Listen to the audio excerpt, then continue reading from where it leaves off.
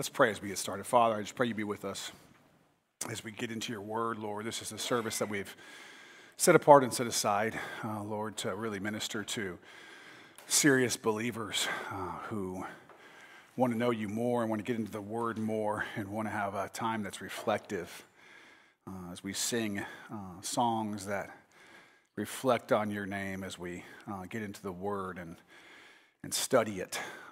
Lord, I pray that you would change our hearts and transform us through it, that we might renew our minds and prove that good and perfect and excellent will that you have for us and for our lives, Lord, and for your kingdom. All glory to you, Lord, in your name. Amen. I don't have Buff here this morning, so I can plug this thing in and not worry about him constantly waiting to catch me as I trip over it. That's right. If I trip, just pretend like it's, not a big deal.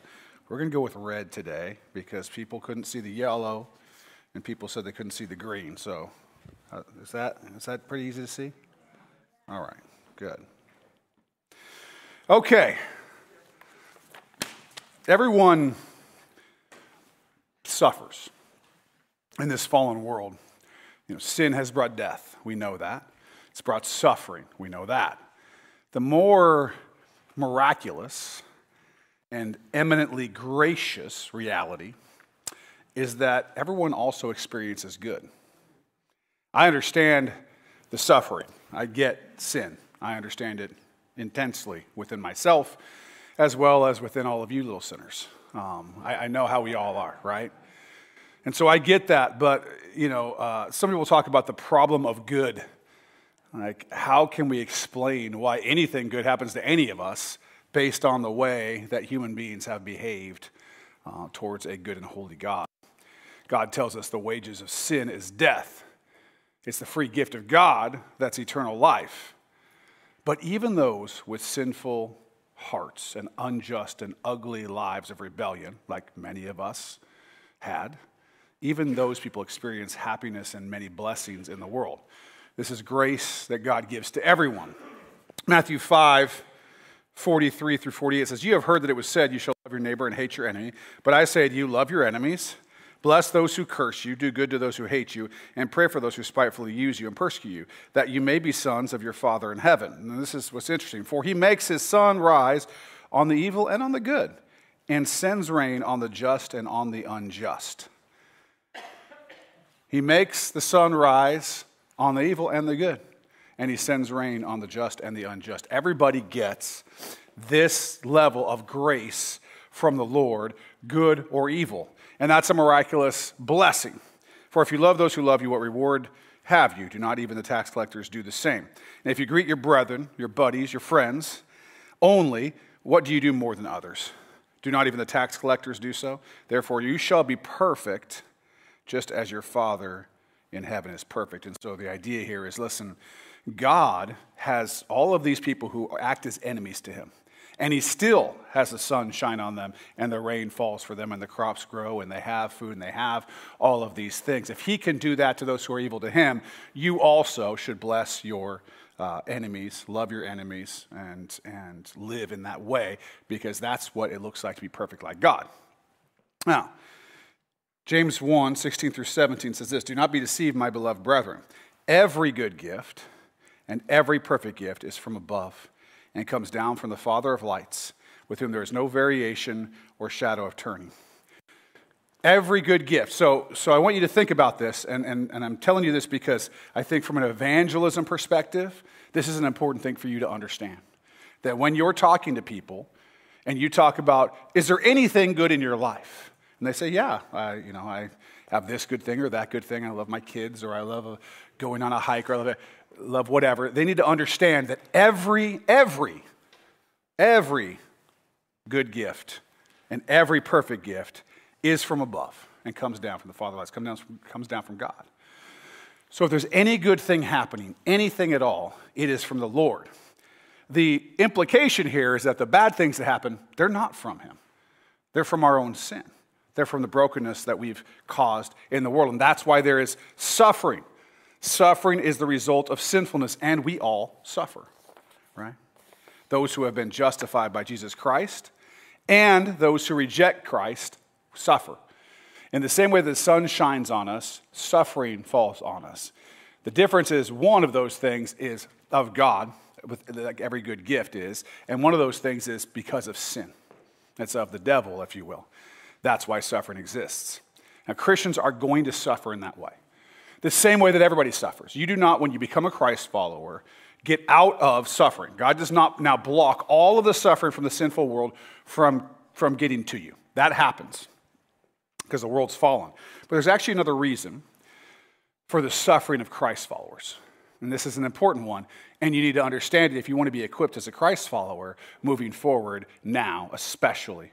And that is that Christ followers suffer because of the Lord's words that we just read in Matthew. But I say to you, love your enemies, bless those who curse you, do good to those who hate you, and pray for those who spitefully use you and persecute you, that you may be sons of your Father in heaven.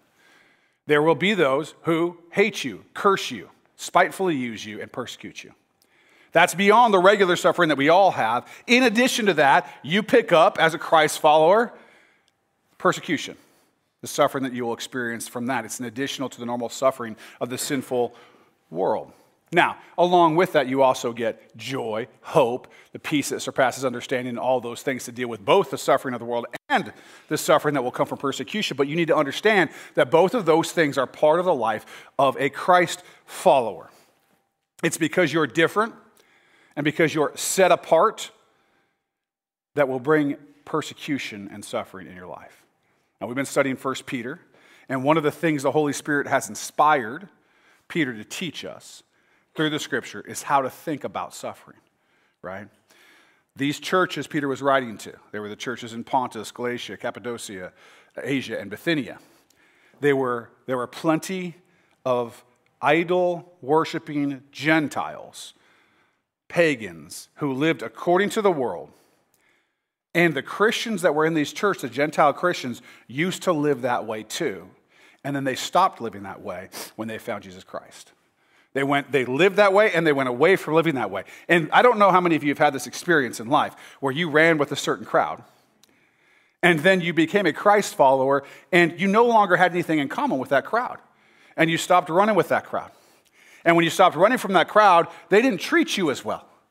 They either felt judged by you, or they made fun of you, or whatever the case may be. Well, that's the story of these churches. These were all people living in a time that was vile in terms of morality.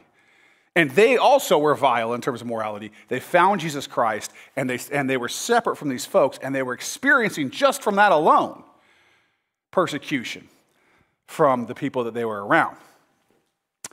So in chapter 4, we have Peter showing that Christ's suffering is how we should also handle suffering as his disciples. And so we're going to try to go through all of chapter 4 today, which only leaves us one chapter in 1 Peter, and then we get to the next thing, keep getting into the Word. But here we go.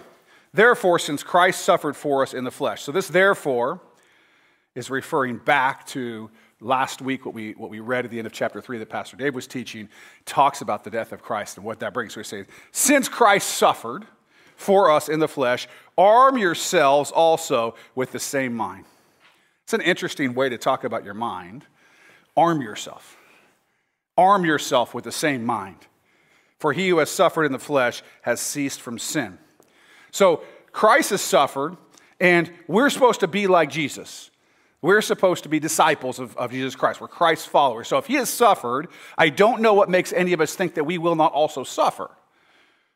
We will. Right? And so we got to arm ourselves with the same mind, the mind of Christ. You can read about that 1 Corinthians 2 at the end of the chapter there, for we have the mind of Christ. You got to arm yourself with the mind of Christ towards suffering. Towards suffering. Okay? Oh. Did I skip one? No, that's right. That he no longer should live the rest of his time in the flesh for the lusts of men, but for the will of God. So there's this point, okay? This is you. In case you didn't know, it looks just here. I'm going to give some smiley. Okay, that's you. Okay? You come to a point in time. Okay? We're just going to say, boom, this point happens. And from that point forward, you're being pulled by your future. Okay? You are now headed to heaven. You are already seated in the heavenly places. You've been justified. You've been sanctified. You've been made Christ. You are a child of God. When that happens, you should no longer live the rest of your time in the flesh. Okay? In the flesh. So, obviously, I don't mean you should exit your body, right? That's not, you can't do that. What it means is you should no longer live for the lusts of men, but for the will of God. It refers to the fact that so much of what we're drawn towards in the flesh is just the lusts, right? Whether that's sexuality, whether that's, all the classic stuff, lying, cheating, stealing, trying to get all the guns, girls, and gold, all the stuff that people do, that they walk around and they do in the lust of their flesh, alcoholism and drug abuse and all these things where we're feeding the flesh instead of trying to do the will of God. So Peter's saying, look, once you hit this point right here, after this point, everything going forward is about the will of God. Before that, you lived totally for yourself and for your flesh. But moving forward, you're living for the will of God. For we have spent enough of our past lifetime doing the will of the Gentiles. Now, what's he referring to here? Of course, the Gentiles, we've discussed this before, is anyone but the Jews. At this time in history, the only people who were, as a group, living by the Scripture, the Old Testament Scripture at that time, the New Testament was obviously being written as he wrote these words. But the Old Testament Scripture were the Jewish people. Everyone else was living completely according to the world, worshiping idols, crazy sexual immorality, the revelry, just debauchery is the word we would use for it, is the way that things were going in these big cities in the Roman world at this time. And he's saying, look, you have spent enough of your past life living this way. And we talk about the time that we will come before the Lord, not for judgment, because we're saved, right, as Christ followers, but rather for God to look at us and decide what rewards he has for us. And there will be those things that are straw, wood, stubble, hay, this type of thing. And those things are all flammable. They burn. And then there will be the gold, silver, the precious stones. Those things are not flammable. They don't burn. All of this time, enough of our past lifetime was spent getting all of that flammable stuff, right? Wood, hay, and stubble. That's what happened. He said, look, you've done enough of that living in the will of the Gentiles. What's the will of the Gentiles? Well, we saw it. It's the lusts of men. That's what the will of the Gentiles are. So we spent enough time doing that when we walked in lewdness. Most of us can say, yeah. Lusts, drunkenness, revelries, drinking parties. It's an interesting word in the Greek. It's only used in this spot, this Greek word for drinking parties. And I think if you have the old King James Version, it refers to it as banqueting, which most of us would be like, banqueting? Like, sometimes like in sports at the end of the year, you have the banquet or whatever. You're like, I'm not supposed to do that anymore? How am I supposed to get my most improved trophy? I was the most improved water boy 3 years straight, just so you know. It's not true. I wasn't very good at it at all. No. It's not banqueting, not the way you'd think of that word. It's drinking parties. And what's funny is a lot of these Greek words it'll say, we find this word used, because of course they have to understand Koine Greek, which is a language people aren't speaking or using anymore. So they have to go back to the writers, right? All the Greek writers to understand how it's used. This word, the drinking parties word, it lists this whole, all of them use this word. Because it was so common. These kinds of, and any of you who have been to a drinking party, you know what it is. It's a party that you go to get drunk, right? To basically, live in dissipation with friends, okay? This is how we lived. And abominable idolatries. This is the life that they lived. He's describing the will of the Gentiles. It was lewdness, lust. They used to draw pornography on the walls in these towns. They were disgusting when it came to sexuality, sort of like us right now, right? Lust, drunkenness, revelries. That word probably is referring to the combination of intoxicants and sexual immorality, that type of thing. I'm not going to get too far into that. drinking parties and idolatries. They're worshiping idols. They're going to the temples of idols and sleeping with idol prostitutes, both men and women. I mean, it's a disaster. And this is what they all came out of. And he's saying, look, you spend enough time in that. There's enough shame built up. There's enough wood, hay, and stubble built up. Once you get to that point right here, when you're at this point and you're moving this way, it's time to stop all of that. And there's a reason he's going to get into it, because he's talking about suffering, and there are two types of suffering that he's talking about. One is the type of suffering you experience because of righteousness, and one is the type of suffering you deserve because of wickedness. And so he's saying, he's going to be getting to this point where he says, look, and he's talked about it earlier too, it's better to suffer for doing right than for doing wrong. It's better to suffer for doing right, because what does that produce? Gold, silver, precious stones. When the Lord is looking at you and he's giving out rewards, do you not think that there will be rewards when you have suffered faithfully for righteousness? But when you suffer for wickedness, that's wood, hay, and stubble. Yeah, I can't believe you let me suffer. And he's like, you were living in these things. What did you expect to have happen?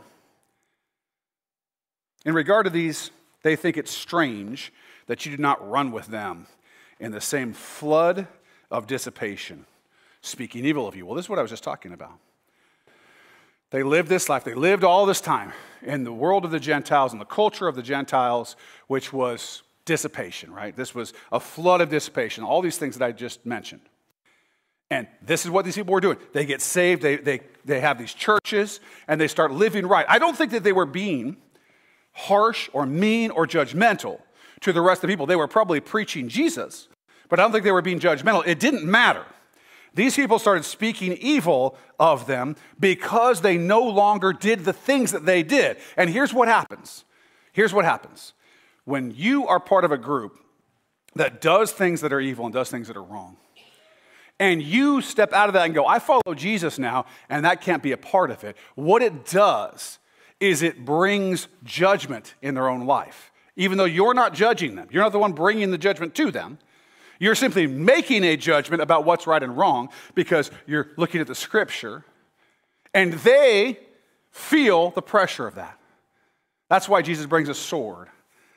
Right, it cuts the heart. The word of God cuts to the heart. Right, you're the aroma of life to some and the aroma of death leading to death to others. Because when you say, no, I walk with Jesus now, not because I'm perfect, but because he is. I have his grace, and now I'm going to walk in this direction. And what you're doing is saying, clearly the things and the way that you're living are wrong and inconsistent with somebody who loves God, inconsistent with somebody who wants to live according to his ways. And so they feel that judgment, so what they do is they got to get you back in. And the classic way to do that starts in elementary school when you say things like, philosophical statements. Neener, neener, neener, right? This kind of thing. That's what you do. They speak evil of you. They make fun of you. Oh, you're too good for us now. Oh, you're too weak to do this, to do the thing. You don't want to hang out with the guys. You don't want to hang out with the girls. Oh, you're not going to come to this party now. Oh, you're judging us. Oh, you're better than us. All this. All this is part of what's it trying to do? It's trying to break you down. Because Satan will do anything he can to pull you from being faithful, moving in that correct direction, to walking over here or walking over there or being distracted over here or feeling bad over there. The persecution has a purpose. That purpose is to make you unfruitful. If you're saved, Satan can't get you out of the hands of Christ. But he can attack you to try to make you unfruitful. He can get you focused on a million things. I mean, how often do I have to ask myself when I'm looking at this, like, I need to put this down? Right? How distracting are these things? It's distracting. What do we need to be doing? What does our life need to look like? Well, Satan wants to distract, and one of the ways that this happens is the persecution that comes from the group that you used to run with. I like the fact that they use this term. You don't run with them anymore. I don't run with those boys no more. They don't like it. How many people have come to the Lord, been gloriously saved, baptized, started their walk, and end up back with the group that they used to hang out with? A lot. And what happens? They just become unfruitful. It's not, if they were legitimately saved, it's not that they're not saved. It's just that there's no rewards in that life. You end up saved as through fire, no rewards to show, not even a nose ring, right? You got nothing. Because when it came down to it, you let them speaking evil of you, and you let them thinking it's strange that you don't run with them anymore, bring you back in. As an attorney, I used to do some criminal law stuff. And well, my clients never went to jail because, no, they did sometimes. They pled guilty. They were guilty, okay? They pled guilty. But people would go to jail sometimes, and sometimes there would be, I tried to draw people and evangelize to the people who were my clients. And sometimes you would see people who would have a change, or when they're in prison. It's kind of classic that in prison people will sometimes find the Lord, and I think legitimately so. Then what happens is they get out, and the only group they know to go to, and maybe their own families in some cases, are living like this, right? This is what they're living like. And the person goes back, and they quickly get caught back up, and then all that they had going in their walk with the Lord, all the fruitfulness that was there, it all dries up into nothing. Little persecution, and they fall apart. It says, they will give an account to him who is ready to judge the living and the dead. Who is he talking about? Who's they? The people who are persecuting you, the people who are speaking evil of you. They also will give an account before the Lord. So as they speak evil of you, and as you deal with the persecution of people who don't like the way that you live, recognize that they will give an account to Jesus Christ, the righteous judge. As you think about that, we also have to remember that we also must give an account. So if we get moved by that, if we're not on the rock, and we get moved because somebody said things that made us feel bad, and here we go back into revelries and drinking parties and all the rest of this, we also will answer before the righteous judge for that. For this reason, the gospel is preached also to those who are dead, that they might be judged according to men in the flesh, but live according to God in the Spirit. Who is this? Who's living according to God in the Spirit? Well, there are people who are already dead. We have this, 1 Thessalonians, actually this is some of where we get the information that the Bible gives us about the rapture, is there are people who thought, hey, there are people who have died before Jesus came back. What's happening to them? Right? And Paul's like, chill out. Right? The dead in Christ will rise first, and then those who are still here will be caught up in the air together with him. And here, Peter's saying, hey, look, there are believers who are dead, who had the gospel preached, and even though they died according to the flesh, because your bodies, unless the Lord comes back, they're going to die. But they're alive. They live according to God in the Spirit. The gospel was preached, they believed, they passed away, and now they're still alive. In other words, you have more than just this world to answer for. If you decide that people who are persecuting you and so on are going to win, you have an eternity that's going to have an effect on. And the rewards that you will receive, right? And your faithfulness to Christ. And then he says this, and he was right then, and he's certainly right now, but the end of all things is at hand. Sounds like something they'd say in Lord of the Rings. Frodo, the end of all things is at hand. Sounds good. I like that. He's right. Now, in Peter's mind, just like in yours, we always are ready for the return of Christ. But he, of course, is referring to this. When Christ came, died, and rose again, we began a period of time. Paul calls it the time of the Gentiles. He talks about when the time of the Gentiles is fulfilled, that's when we get into the tribulation, right? So there's this some people call it the church age, right? Pentecost happens, the church age begins. Now, the church age is the end, okay? How long it lasts is up to the Lord. How long he has that last, of course, to him 1,000 years is a day, and a day is 1,000 years. It's been about 2,000 years of the church age. I don't think Peter thought it was going to be another 2,000 years. I think he was really hoping it was going to be over soon, although he did know, because Jesus told him at the end of the book of John, you can read about this, that he was going to die and how he was going to die. But he, of course, wanted the return of Christ. All Christians at all times have always wanted the return of Christ. We want it desperately, right? But the Lord is gracious and patient and wants as many as possible to come to him. He's drawing men and women and children to himself, and he wants to see that happen. But the end of all things is at hand. And of course, Peter could say that knowing he was in the age, because the last week of Daniel, right, there's the 49 weeks. The last week of Daniel is the tribulation. Jesus was the week before that, then there's the church age, then there's the last week. Here we sit in the end of all things. And now, here's the deal. It's unquestionable. Peter couldn't have seen the things that we've seen.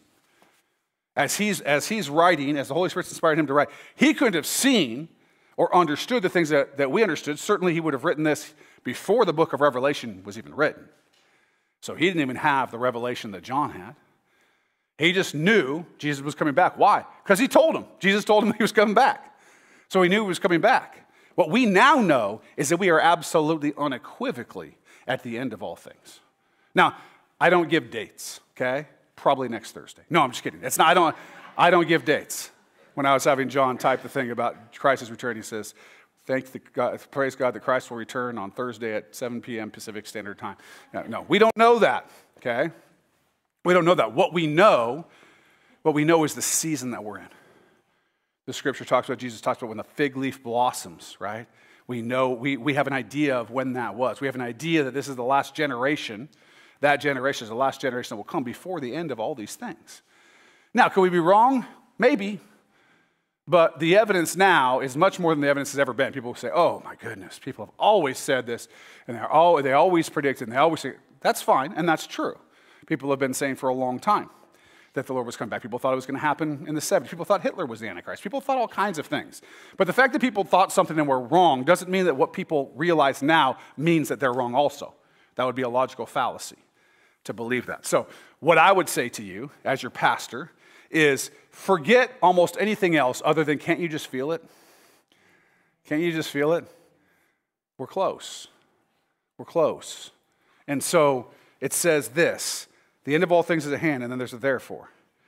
Therefore means this, because the end of all things is at hand, be serious and watchful in your prayers.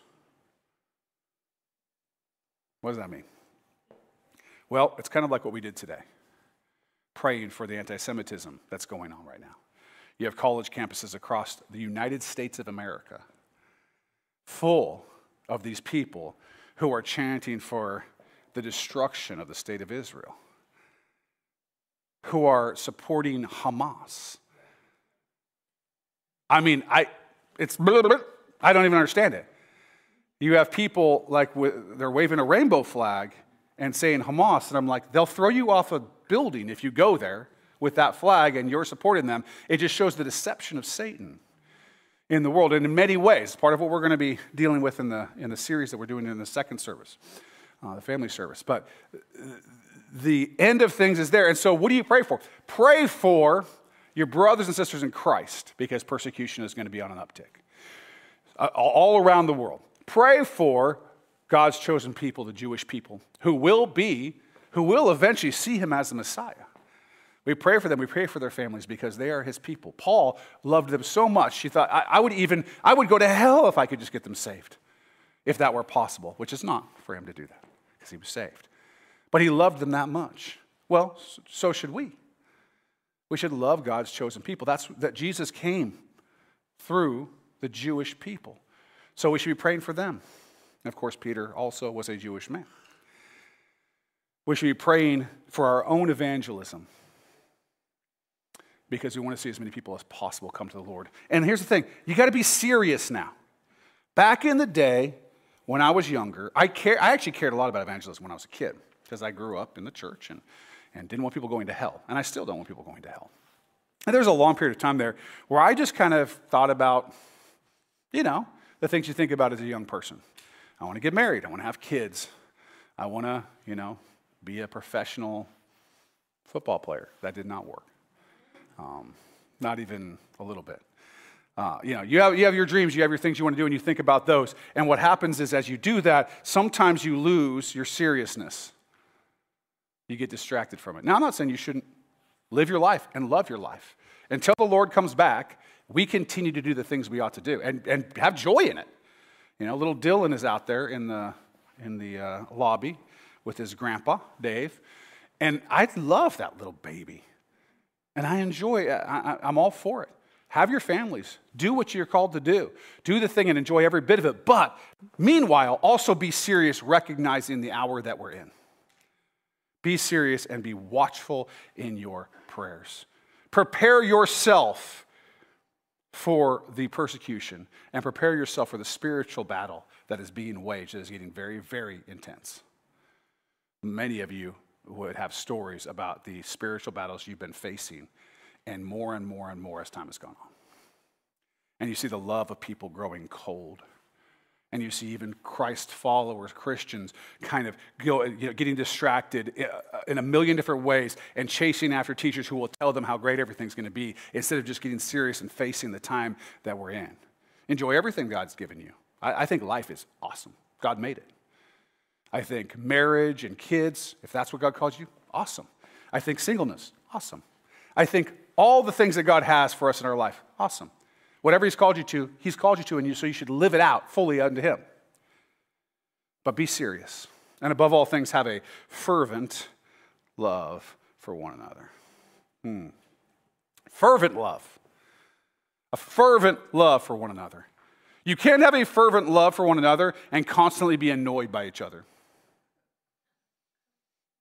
You can't have a fervent love for one another and talk negatively about one another in private.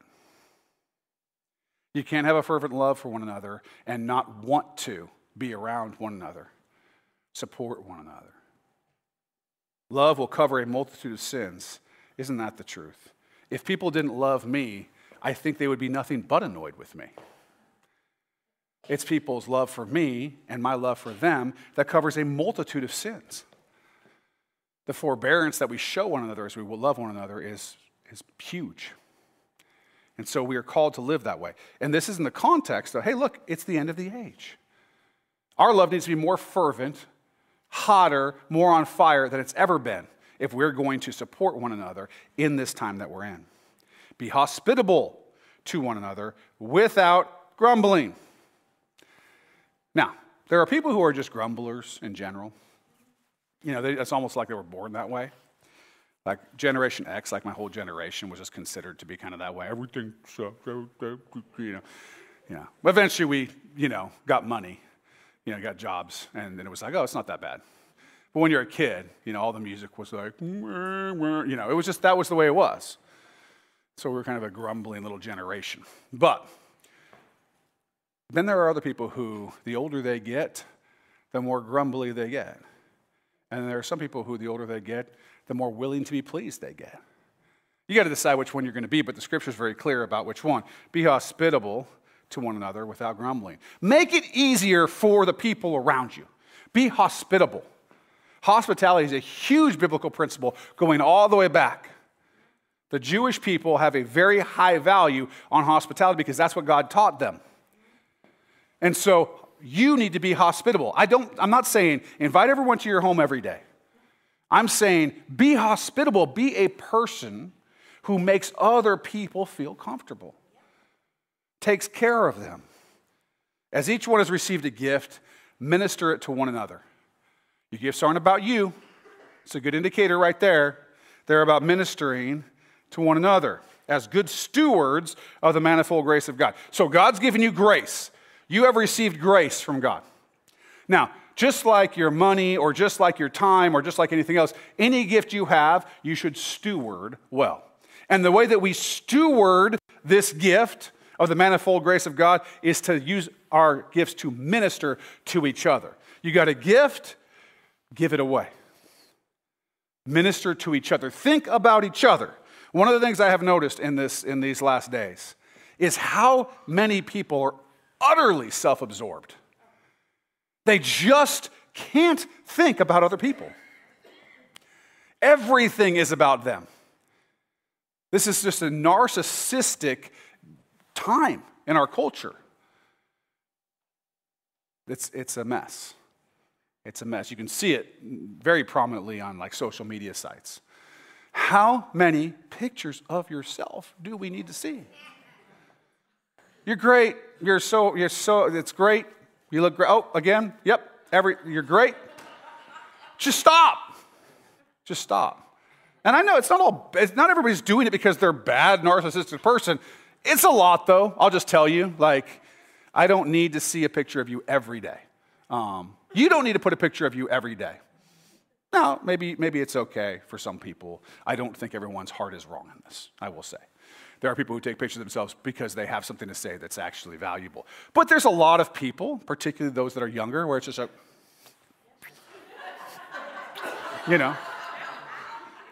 look, is that not what people are doing? They're just completely about themselves. Tell me I look good. You look great. Now knock it off and think about somebody else. We got to start thinking about other people. We got to start thinking about other people. That's how we're stewards of the manifold grace of God. If anyone speaks, let him speak as the oracles of God. Let's speak the word of God. Speak the truth of God. If you're going to talk, speak the truth of God. Don't waste your words on nonsense. If anyone ministers, let him do it as with the ability which God supplies. Recognize that when you're ministering, you are doing that with God's ability. The Holy Spirit, I pray for the empowerment of the Holy Spirit to do any of the ministering that I do. I cannot stand here and do this.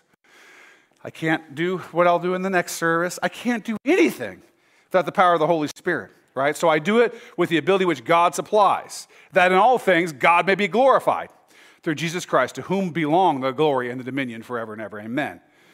Where does the glory belong for the things that we accomplish with the gifts that we were given when we steward them?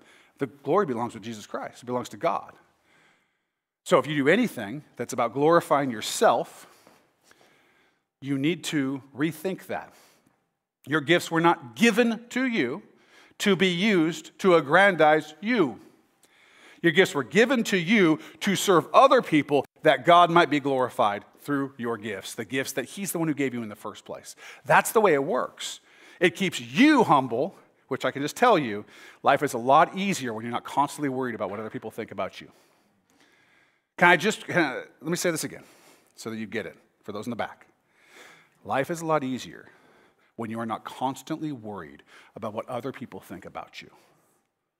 Okay? Some people think positive things about me. I don't know why.